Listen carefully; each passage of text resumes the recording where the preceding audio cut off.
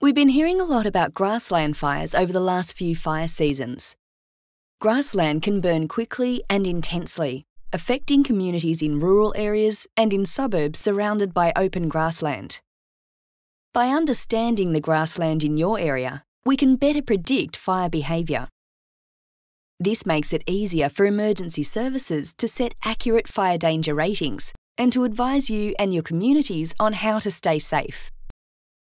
Let's explore grassland in more detail. We all love green, lush grassland. As you would expect, green, lush grassland is unlikely to burn. In Australia, we are also very familiar with grassland that is dry and brown. As you would expect, this grassland is more likely to burn. Grassland curing is the natural process that changes our grassland from green and lush to dry and brown. We measure grassland curing on a scale of 0% to 100%, where 0% is the greenest and 100% is the driest. At the extremes, it's easy to understand the impact of grassland curing on fire behaviour. The lowest percentages of curing, between 0% and 30%, tend to be safe and are unlikely to burn. At the higher end, grassland that is 70% to 100% cured is likely to burn rapidly and intensely.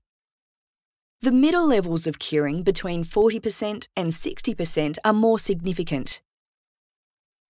If we know the specific level of curing within this range, we can better predict fire behaviour. This helps emergency services set the correct fire danger rating, allocate the most appropriate resources to prevent and manage grassland fires, and send the correct safety messages to your community. We have a network of observers who collect data to help us map the level of grassland curing across Australia. This data, combined with satellite images, helps us to produce grassland curing maps. These maps are used by emergency and land management services to plan and manage our bushfire preparation and response. We rely on volunteer observers to help collect this data. If you live near or regularly travel through grassland areas, agricultural crops, or areas with large paddocks, you could volunteer as an observer. If you live on the outer suburbs that are surrounded by open fields and plains, you could also make an important contribution. Help us keep your community safe by becoming a grassland curing observer.